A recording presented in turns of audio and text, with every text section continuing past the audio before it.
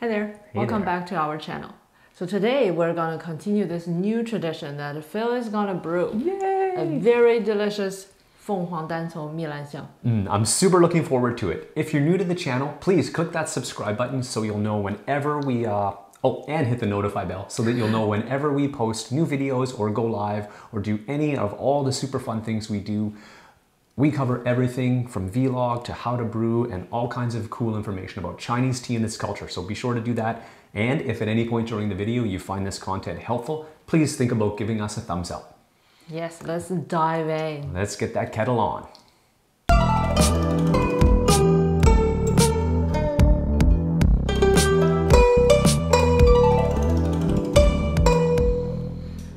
So are you nervous?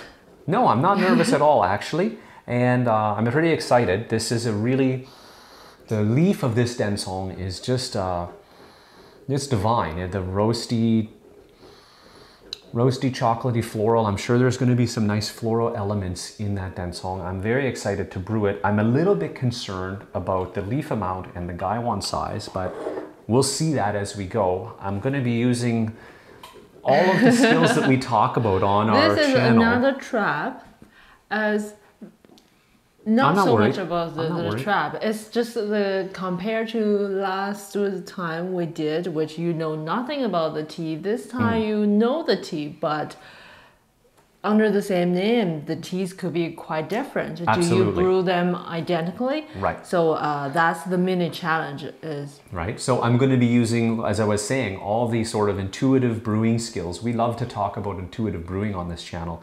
And I think sometimes it's good to go back and just talk about what intuitive brewing is. Does that mean I'm just going to use the force and use magic powers and just guess? Absolutely not. I'm going to do my best to, I know it's a Dancong, I know it's an Oolong, pretty dark and roasty. I'm going to use... And the leaf amount is, I put that there, you don't have to use it all. You choose how much you use, exactly. Okay? So I'm going to use the guideline that we've talked about before, which I'm going to... Seems like the kettle's ready, so I'm going to dive in. I'm going to warm up the teaware a little bit, and we'll rock and roll. But yeah, I'm not too nervous because I think this tea is going to be pretty friendly to brew.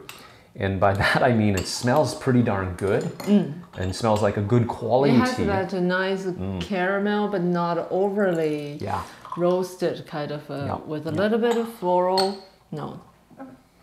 Yes, it smells really good. It smells like a good quality tea, and in general, good quality teas are quite friendly to brew. They're forgiving and of course delicious, which is really why we're brewing them. So anyway, in we go with our leaf. We'll put that there. Come on out. There we go. Everybody in. Yeah, I'm going to use it all. So I heard the complaint about I put too much leaves. Right. It's quite a amount. It's quite a lot. As you can see, the gaiwan is, I think it's probably a little bit more than 2/3 full, which is the general recommendation. But I can also adjust my steep time to accommodate that. My water temperature is going to be pretty much locked in around the boiling point because this is a good tea. I don't want to miss out on any of the goodness. And I will give it a rinse. As an Oolong, I think it deserves a good rinse, a nice snappy, quick rinse. I won't be lingering here. Oh, right away I'm hit with a gorgeous floral smell. Just wonderful. Puff up off of the steam when the hot water hit. I don't know if you caught it over there, but it was right under my nose. So I will waft it over to you and pass you the gaiwan for you to try and enjoy some of that. Oh my God, now I smell it. Right? It's divine. Okay, I'm really excited about this. I love that honey, Lan Xiang, right? Honey orchid is not necessarily like so specific about orchid. Even the rinse water has a kind of a sweet floral. Yes. Really sweet floral. Thick, sweet floral, puffed up. From the aroma. Do you want to smell the, it's a subtle, but the rinse liquor even has a pretty nice aroma. I think it's worth it. Have a little smell. No comment. It was worth it. Okay, trust me. No. I just want to sip when I smell something so good. Yes, okay. I want to smell it and dump it to kind of feel like... So what I'm looking at now is the rinse was pretty quick, pretty in out as you saw. I had a quick look at the liquor color. You also saw it. I'm gonna be pretty much flash infusing my first infusion based on the amount of leaf and the giving nature of this tea leaf. So let's go for it. I think I'm not gonna be counting to 10 or anything like that. I might give it a second or two. Like, I'm not gonna rush. I'm not gonna be sort of going crazy. I'm having a peek at the liquor color and I'm gonna take it out. I talked you through that, didn't I? Great job. Let's see how the brewing. And like, there's no need to shake the gaiwan like crazy like I just did. It's in fact not recommended. So just maybe give a gentle pull and let the water drip. You don't want to shake up the leaf unnecessarily. It will slightly change your infusion. I've been coached against that in the past. So I'm self-correcting, which is also a part of intuitive brewing. It's also, you know, be nice to yourself. You know, it's okay. It's not an exam. Please. Thank you. I feel like if you don't brew well, smell that. You would say that on a serving pot. Wow. The aroma is great. The liquor, I think I did a good job. To use this mini serving pot because I love it. Yeah, I really love this pot too, actually. She thinks really? somehow that I don't love it, but I love this little colored effect. It's really cute, like a little choir boy. All right, back to the tea. But the aroma has that floral, there's some woodiness. I'm really in love with the aroma. Which is not surprising. It's a ZhenTea, you know. It's really nice. My brew is decent. It's not perfect.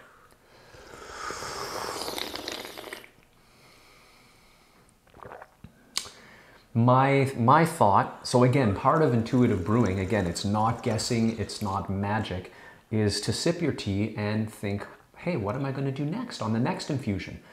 So for me, this is not, I didn't wreck this infusion. This is really lovely, the sip.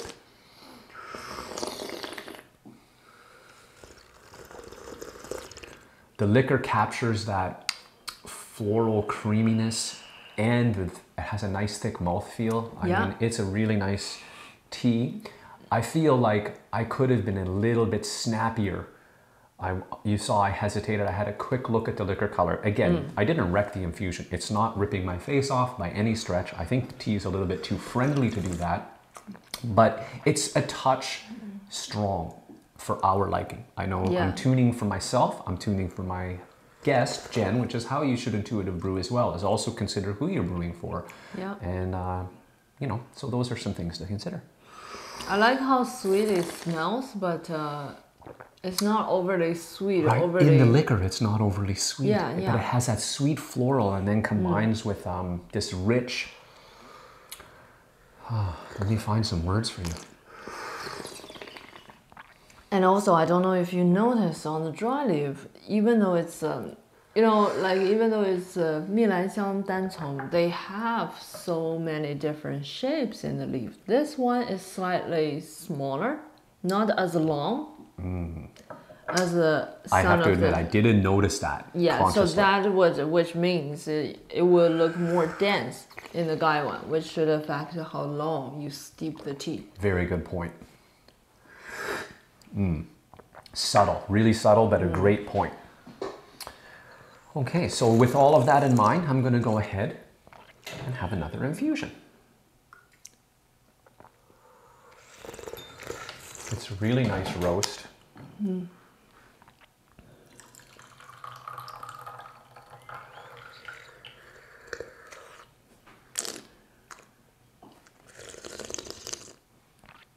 Trying to be a good boy and don't shake that. Always, I have that habit of shake too. It's tempting. I also got in trouble for that. I'll just retrieve your cup. Okay.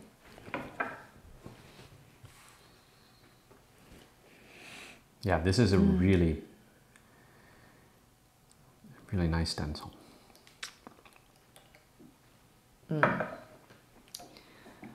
It has that ZhenTea stripping too. Make me want KFC. Yeah, we're sitting here just before mealtime, so this is going to definitely get us ready for a meal. Should have shoot this earlier before my belly is so empty.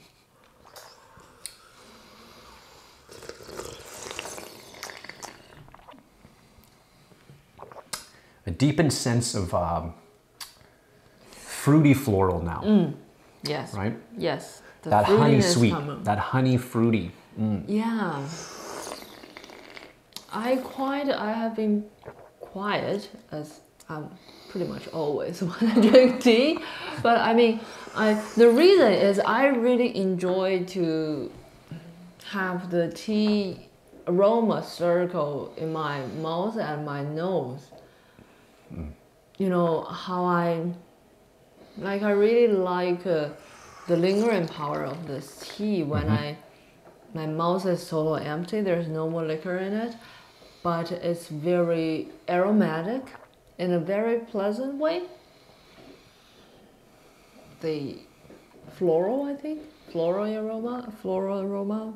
It's kind of the combination of all of the elements that make the tea great, sort of a floral with a tinge of that honey floral sweet. Yeah, and that's, the honey isn't in my mouth. I don't feel like this is a sweet tea. This has a sweet aroma. Nose, right? Yes, it's only in the spaces. nose, yes. But that's a great point. I took the chance while you were talking to actually do that. So in our how to taste video, which for me was a big game changer in diving into being able to appreciate really good tea, the step that I found, one of the steps I found most interesting was that last step, which is so first hold it in the mouth and breathe over it was very interesting. But even more interesting to me was the swallow slowly, leave the mouth closed, which is why you were so quiet.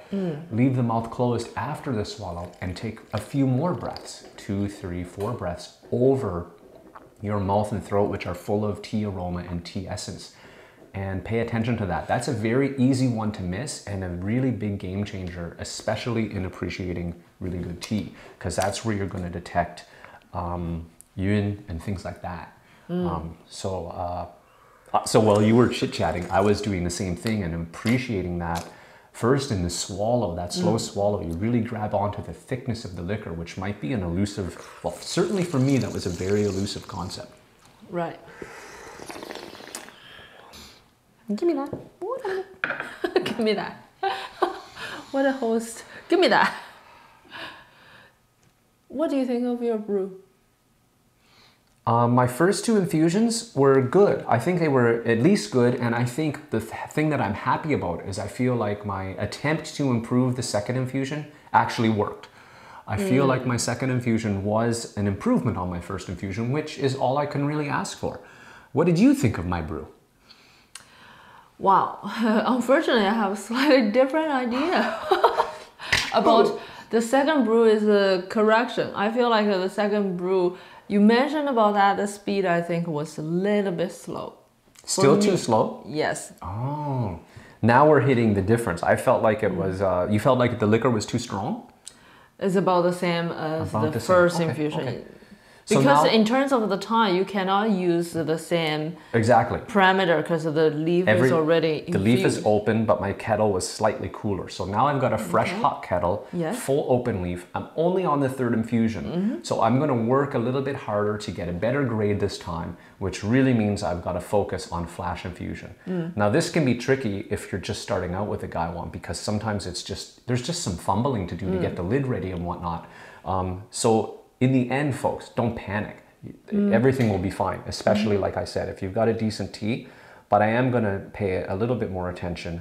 Maybe I'll try and put down the lid properly right away so I do not have to fumble as much. So I've set my lid up, preset my lid, and I'm just going straight up in and out. You see, even the color is also, pretty dark. Even though you're not speeding, yeah, it's at least the same as the first infusion. Brew is still pretty strong. Like usually Wudong second to third brew is the big one. Is the fastest brew. It's the one you've got to be quickest with. Of course, depends on how you rinse it. True. Right. Yeah, and I gave it a gentle rinse, so it didn't get too, I never want to give away too much to my rinse. That's why I'm a little bit greedy. That's divine. Take a moment and smell things like the hot aroma, the lid, really fun. This is really brown sugar, and it's those rough brown sugar, like not even grocery brown sugar. It has more elements in it. Check out the lid. The lid is really interesting. I didn't want to pass you the lid and it all go away. That's why it was.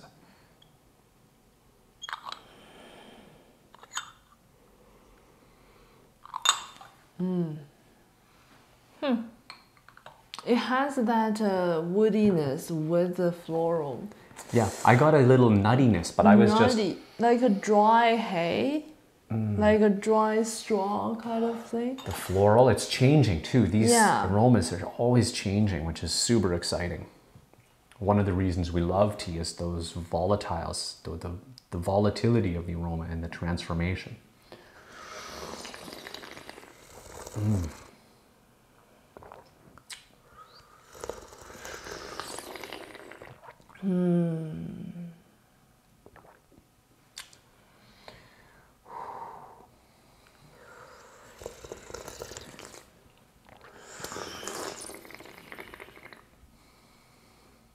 And the room goes quiet.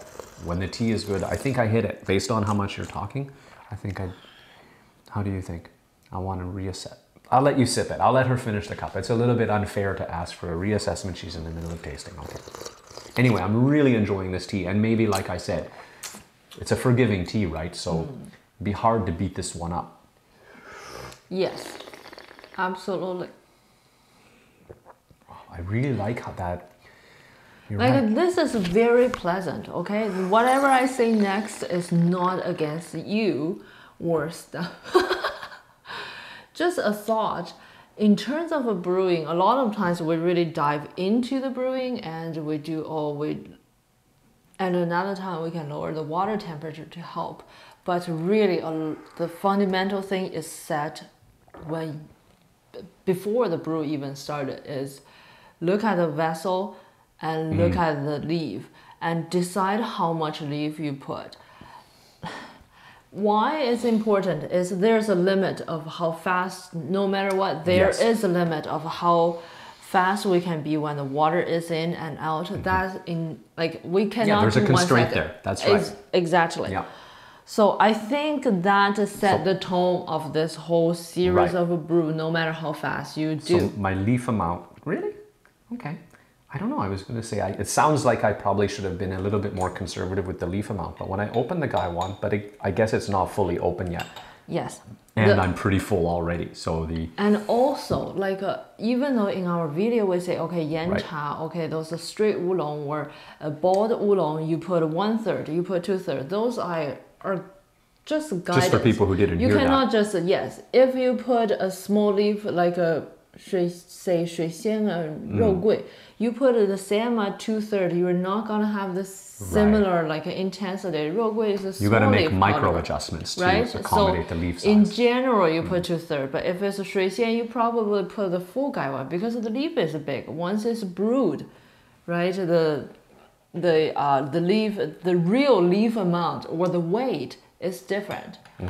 We're just using the volume to estimate. If you brew, say, our top grade San Su Chong is minor, very small leaves. You cannot put the same volume-wise, same amount as, say, Dianhong or stuff. So that's and that kind of happens before you put the leaf in the Gaiwan. Right.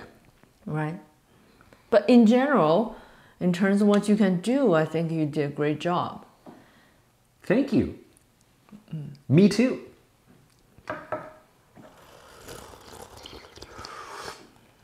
And I think it's because of what I mentioned early on, which is a good tea is going to be pretty nice to you, pretty forgiving. And not to mention a joy to And I think that's kind of like a fun thing of tea brewing. And that's why there's a standard, like a machine, you put a pot, it give you the stuff. It's cool, but I feel like brewing tea, seeing how good I did this job, or I messed this up, or maybe I can improve next time. It's like it's a fun, it's learning, but it's also a fun experience. It's not like, Yeah, absolutely. I hope it didn't destroy your confidence or anything like that. No, not at all. If anything, it's...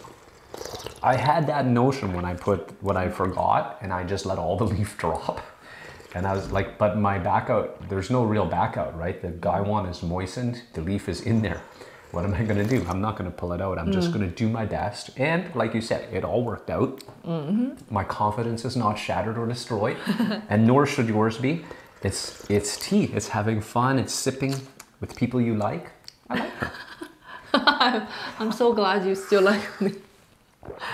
And I appreciate the you know, the input and stuff. It's really fun to. And you can try to lower, because when the water temperature is slightly lower, you increase the brewing time again, right? Which kind of minimize that. But I could just not increase it, right? And just you could just lower the temperature a little bit. That also right, and helps. keep the infusion speed to lighten up the infusion.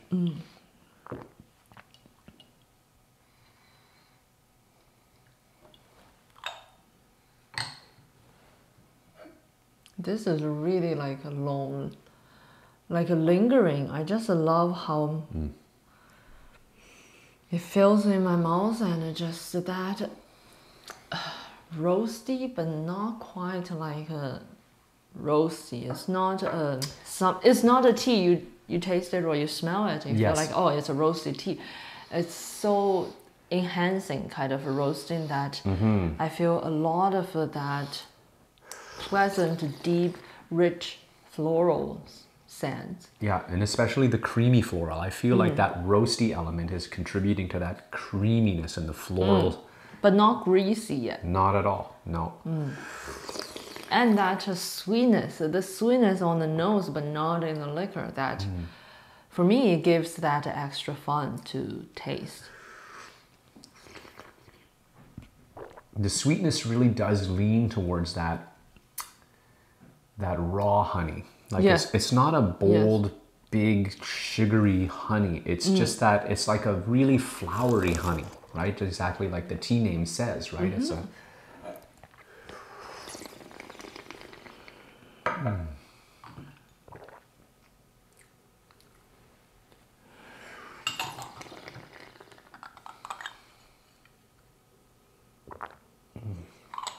And this brew leaves. Pardon? The brew leaves.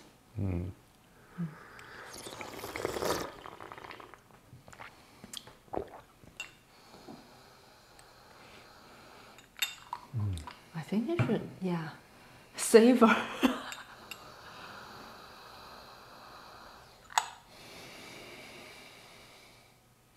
Even if you're just getting started and you're not sure what you're trying to smell, just smell it. It's so relaxing. Right? I would just say, don't worry about fancy words and trying to detect notes. Just have a smell for the sake of your own enjoyment. It's totally like, that's what I'm getting from this right now. It's just so calming and delightful.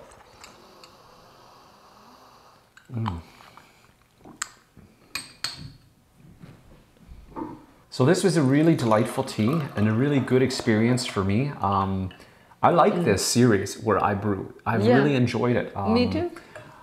It's true that in the past, as you asked in the beginning, are you nervous? And in the past, I've been pretty nervous because talking with you guys and brewing, I felt a little overwhelmed, but... You're doing a great job talking and brewing. I feel like, so as with anything, right? Even with your brewing, just your plain brewing, if you're just looking to brew better, I guess the key is just practice. Keep on practicing, keep brewing, keep sipping, pay attention. Check out that video about how to taste tea. Again, a real game changer for me personally. Really helped a lot.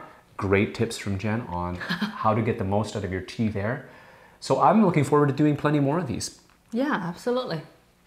So guys, if you've got any value, oh, sorry. Oh, it's great. That's your gist. I don't do well with subscription.